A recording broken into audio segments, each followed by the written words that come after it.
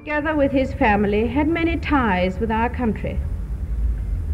He and they lived among us in that doom-laden period which led up to the outbreak of war.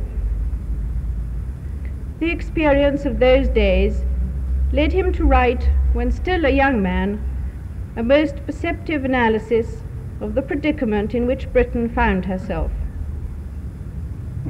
Ever after, he maintained a deep and steady interest in the affairs of this nation, whose history and literature he knew and loved so well.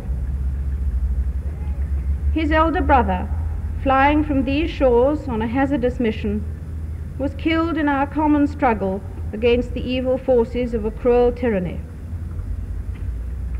A dearly loved sister lies buried in an English churchyard. Bonds like these cannot be broken, and his abiding affection for Britain engendered an equal response from this side of the Atlantic.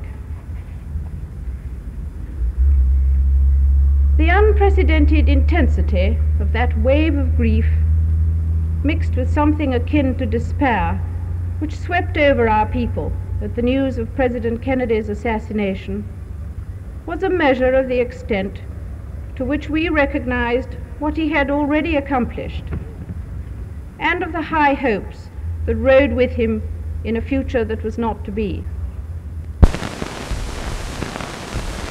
Of English soil is now bequeathed in perpetuity to the American people, in memory of President John Fitzgerald Kennedy, who in death my people still mourn, and whom in life they loved and admired.